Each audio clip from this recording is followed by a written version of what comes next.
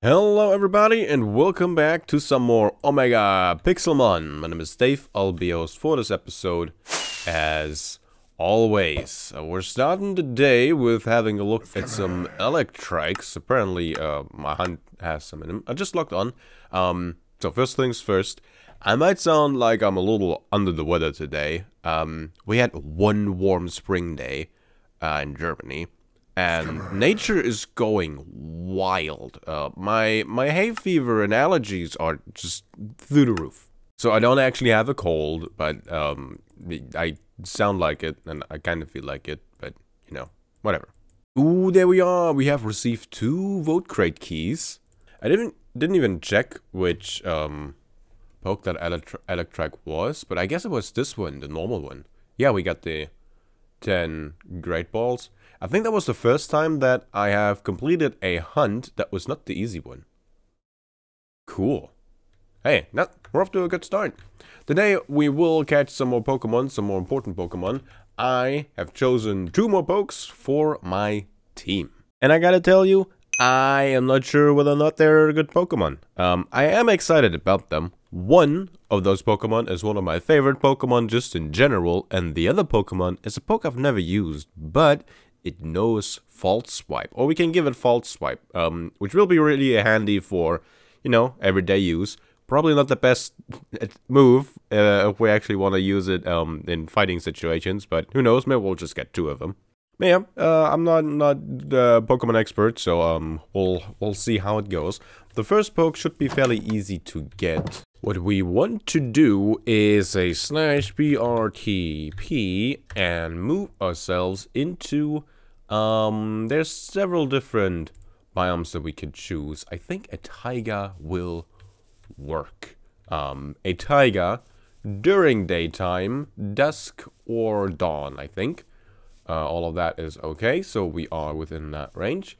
Now we'll have a look around, and probably within a fairly short while, I will get bored and go to Ultra Space instead, where apparently there's one of these stand things going off. So I've heard that these sometimes randomly just appear and happen, and apparently I teleported right next to one of those. It looks like we can probably do this by ourselves, so we'll start solo with our Skeledirge.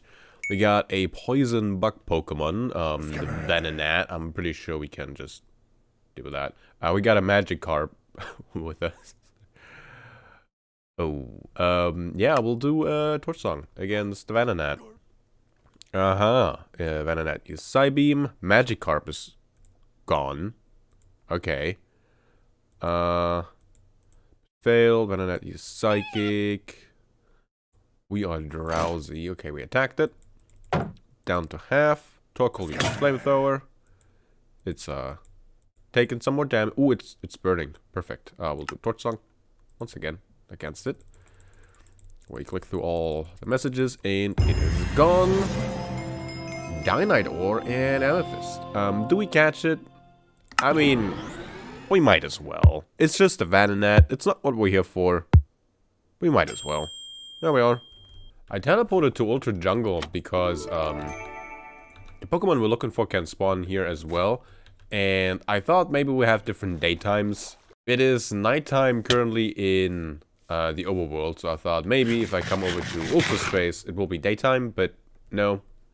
No such luck. And once we make it to an actual jungle, during daytime there is our Execute the Pokemon that we are after. Yeah, we are adding an Executor to our team. But not just any old Executor, it will be an Alola Executor, which is just one of the best looking Pokemon in general. I didn't check the growth of this one.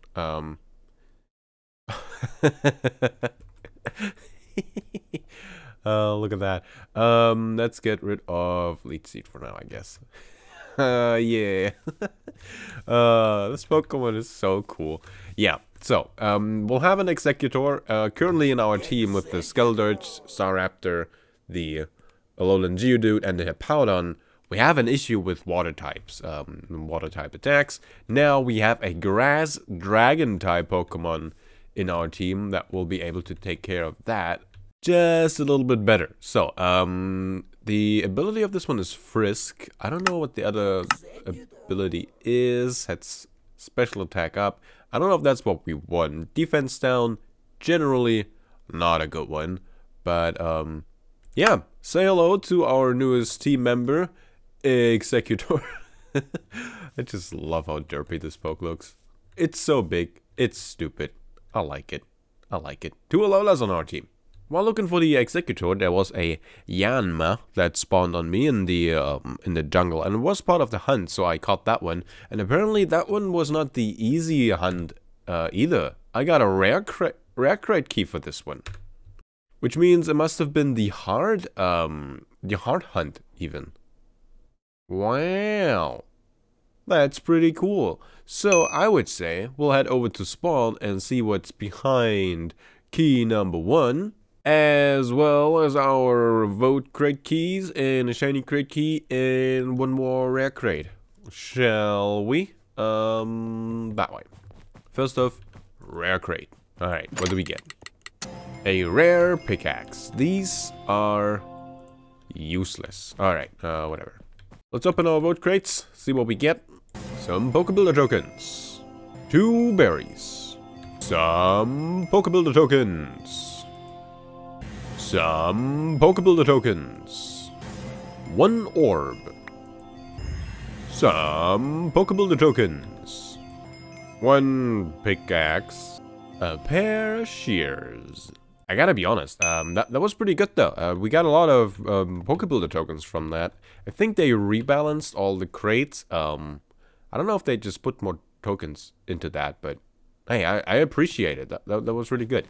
Let's open up another rare crate key, and then we'll have a look at the shiny crate and see what kind of Pokemon we get. Hey, wouldn't it be funny if we would get the other Pokemon that I want for our team? Oh, hey, Pokeball tokens. Yeah, if we get the other poke from this crate right now, wouldn't that be funny?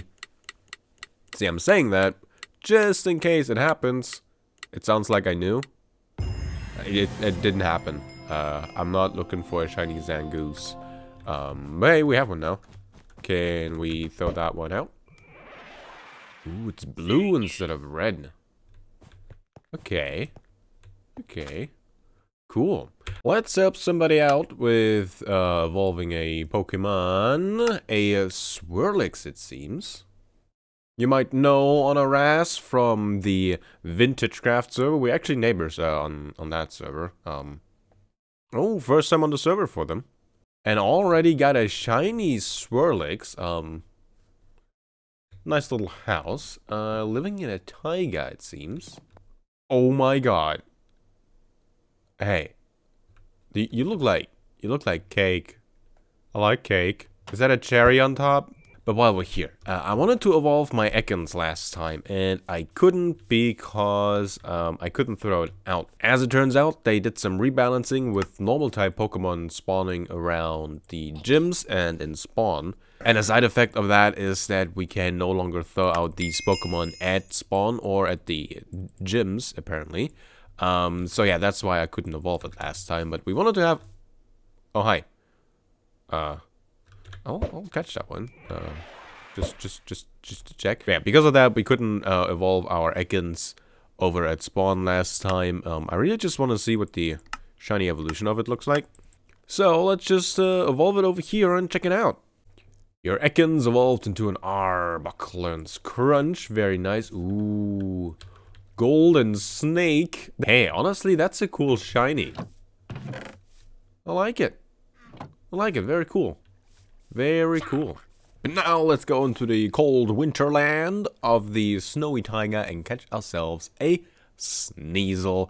I think this Pokemon is very fitting for right now with how I'm feeling. I'm sneezing a lot today, I'll tell you that. But yeah, I want to have a Weevil in my team. That will be the 6th Pokemon to complete the team. Dark and Ice type. I think that will come in very handy. I think that's very good typing for what we need in our team currently. It's a Pokemon I have never used before, and it can actually learn False Swipe, But as I've said before, False Swipe is probably not the best attack to give it if we actually want to use it in our fighting team. But for now, that's what we'll do. The Sneasel we got is a quiet nature, which means speed down, which is awful. I think this is the exact opposite of what we want. We probably want speed up and special attack down. Or maybe we want attack up and special attack down. I'm not quite sure. This one is huge growth, and it has enough focus, so it cannot flinch. Now, in order to evolve it, I think all we gotta do is give it a Razor Claw and then level it up once. And I know a Dave with a few rare candies, so we'll just use one of these. There you go, Sneasel. Uh-huh. That didn't work, wait. I definitely read every part of that description. We gotta level it up during nighttime. There we are. Hey, we actually get to watch an evolution for once. Look at that. I gotta be honest. That's still not a good animation. Not really. Well, hey, that's a cool looking Pokemon. We now got a Weavile. Weevil? I don't know what the name is. Weavile. Oh, Weavile. Yeah, so, this is our current full team. A Skeledirge, we got Fire and Ghost, we got a Normal and Flying type Staraptor, we got a Rock and Electric type Alola Golem, we got a Ground type Hippowdon, we got a Grass Dragon Alolan Executor, and we got a Dark Eyes Weavile. Ooh, I think, typing-wise, we got pretty good coverage. I don't think there's any big problems that we have here. I am a little concerned about any fire-type pokes that know Scald, so a mix of fire and water in one package. That would be a problem for us, I think. Though it's not too bad anymore. I think we've managed our way around that a little bit. So now we gotta try to figure out some cool movesets for these pokes. And then, eventually, we can probably have a fight with it. So, now that we have caught some Pokemon, let's talk about some changes they have made to the server since I last played. There's a few things that I would like to talk about. Number one, really quick, that just was a vote party, so we got some more crates that will open. And I have obtained a texture crate key, because there are new textures for a certain type of Pokemon. Crystalline forms apparently have been added to that crate. And we'll try our hands and try and see if we can get one, because they look kind of cool. Yeah, but we'll do that later. For now, here's what I want to check out. If we do /warp training, we'll enter this place at spawn. Oh, it's over in this corner. And over here, we can level up our Pokemon by fighting trainers that do not fight back. I don't know if we need to... well, I think they don't fight back. I don't know if we need to pay for these or how that works. Let's start with the uncommon one. I want to train our Weavile because it's our newest one. So let's just right click. No. Do we throw out the Pokemon? Aha. And they have a Blizzy. Ooh. So Blizzy is the Pokemon that gives the most amount of XP when you defeated. Now, our Weavile only knows Scratch. Okay, it did Tail Whip, so I wonder if it will actually fight back or not. It might not. It might just be stuck doing Tail Whip this whole time. Which means, we'll spend some time. I'll click the thing, and we'll see how many levels we can get for our Weavile. Both our Weavile and our Alola Executor have the lucky egg, so they will get extra XP. The Blizzy actually killed my Weavile. It did it did tail whip so much that it ran out of PP and struggled and just killed it. I don't think that's supposed to happen. That's my bad, to be exact. Let's send out Skeledirge and just Torch Song and get rid of it. Oh boy. Let's see, our Executor did get like 7,500 XP, so this is still a really, really good way of leveling up. Let's run through these, and then, actually, do I have like a revive or something like that on me? I don't think I do. No. Can I run? I think I can only fight these once a day. Yeah, let's just keep going. Whatever. That's so much XP. Ooh, learns double edge. I like double edge. I like all of those moves though. So not yet. Not yet. Let's see, one more. Okay. We have done 10 torch songs, so our special attack will be extremely high now. Let's just bite our way through here. Though bite is not a special attack move, it's a physical type attack, so that doesn't really work. We can do overheat, I guess. Blissey is part normal type, right? So Hex doesn't work? Yeah, Hex doesn't work. So we gotta do overheat. Alright, there we are. Let's seal back up. That was good. That was good. We did a lot of leveling. Our Alola Executor leveled up like, what, 15 levels or something like that? That's pretty sweet. We can go and fight the other trainer now, however. So I'll go ahead and do that and also make sure our Weavile gets some levels. These Blissies are level 90. We have defeated that trainer as well, and our Weavile went up to level 41. Wow! And we can even still fight the epic boss, which will be even more XP. Level 105 Blissies. Oh boy, let's go. That was awesome. Weavile level 52, Executor level 51. Everything has leveled up quite a bit. Our Skeledirge is now level 80. Wow, that's pretty sweet. And I just battled all of these ones. Obviously, the uncommon, the rare, and the epic boss type, what that means is how many levels their Pokemon are above the highest poke level that you got, right? So in our case, our level 80 Skeledirge is what determines how high a level our opposing Blissies are in this case. And if our Skeledirge would be level 100, we would have gotten even more XP. So yeah, this is super useful. That's a really cool addition. I really like it. There's another addition that I really like next to the crystalline forms that we might get in just a second.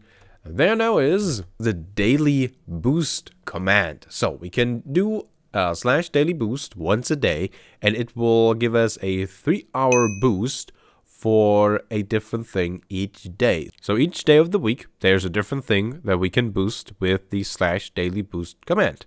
And we'll get a 3-hour boost for that certain thing for the day. So on Monday, for example, if we do /daily boost, we will get a 3-hour boost for shiny Pokemon. On Tuesday, hidden abilities. On Wednesday, for XP. Ooh, we gotta come here again on Wednesday and do a boost and then fight the Blissies when our Skeledirge is level 100. Ooh, that sounds fun. Thursday will be more boss Pokemon. Friday, more shiny Pokemon. Saturday and Sunday, more legendaries, I think is how that works. Is that how legendaries spawn though? I'm not quite sure how that one will work. But yeah, there's now boosters on the server as well next to the training bit that we have seen over here and the crystalline forms. That's really cool. It really seems like they are adding features faster than I can talk about them. There's just always something to do on the server. Every time you log on there, you don't even need to have a plan. You just log on and there's something to do. That's really cool. Alright, let's open the textures crate for the first time ever. After we've opened the other crates that we got from the vote crate key, from the vote party even, we'll do them in order. So rare crate first. We got an axe. Okay, we'll take that. Master crate key next. 3 random TMs. Okay, that can be good. Drain Punch, Shadow Claw, and Solar Beam. Okay, that's pretty cool. We got a shiny crate, which gives us a shiny Roly-Coly. Okay, that's actually a Pokemon I'm surprisingly excited about. Hey, that sounds cool.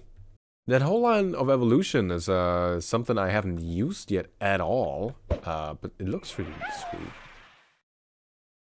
Oh, okay. I think I like the red more, to be quite honest, but that's cool to have. I wonder what the evolutions of that one will look like. But now, the big one. So if we look in here into the texture crate of the things that we can get, there are amethyst versions now next to the rainbow and crystal and zombie pokes. There's zombie ditto. ×1 twice by amethyst raindrops. Okay, that's a cool one. Wow. Okay, some of these just haven't been won yet, like the topaz Sol Galileo. I wonder what we'll get. Will we get that one? Probably not. Let's open it. Ooh, special texture Pokemon. What do we get? We get a gloom, a pink gloom. Okay, that is not what I was after. but sure, let's have a look at it. Oh hey, that actually looks better than I thought. That's a really cool detailed texture. I really like the shading on it. Hey, that's really cool. I'm actually surprised. I like that way more than I thought I would. You just never know what this this mod has in store for you, the Pixelmon mod has, and you never know what the server has in store for you. It has another thing in store for me, like 2 more shiny crate keys. Thank you very much. Just for logging on. This is just the things that you get for playing for free on the server. And I don't know about you, but I think for free is a great deal. There's one last thing that I want to do. A thing that I've been waiting to do for quite a while now. We'll quickly run around and we'll defeat some Pokemon to get some XP. Like, XP ourselves, not just our Pokemon. This Patrat should be the last one that we need. Oh, did you hear that? We have just leveled up to level 30. Finally. You know what that means? Well, that means we can go into here, get our lapis and a diamond pickaxe, and look at that. Silk touch pickaxe. We can put that, we can combine that with this one. I'm pretty sure if we have an anvil somewhere. Like we do over here, and look at that. Silk touch, efficiency 4, unbreaking 2. Wait, that's not the one. That one. Yeah, Silk touch, efficiency 5, unbreaking 3. It does not give us the unbreaking 5 though. That's too bad. That is too bad. But yeah, unbreaking 3, that's good enough. The efficiency 5 is really something that I'm excited about. And Silk touch. Finally, we have Silk touch on a thing. I'm really excited about that. Can we get Silk touch on a book? That is really what I'd be excited about. Punch 2. So, no. I might go ahead and re-roll some more books, some more enchants in the future. But for now, it is time for us to end the episode. What do you think about our newly completed team? Are you excited about it? The Executor and the Weavile, do you think those are good additions? I'm quite happy with them, to be quite honest. I think this is a decent team. But I'm an idiot, so I don't know. So all you Pokemon team people, did I make good decisions here? I don't know. You gotta tell me. Also, tell me if you have any good movesets in mind. I also haven't really worried about abilities or natures yet. Natures will be fairly easy though. We can just buy the mints from the shop, so that should be no issue. Anyway, let me know what you think. I hope you enjoyed the episode. Hope you check back with me next time. Next episode video stream. Whatever that will be. And until then, see ya.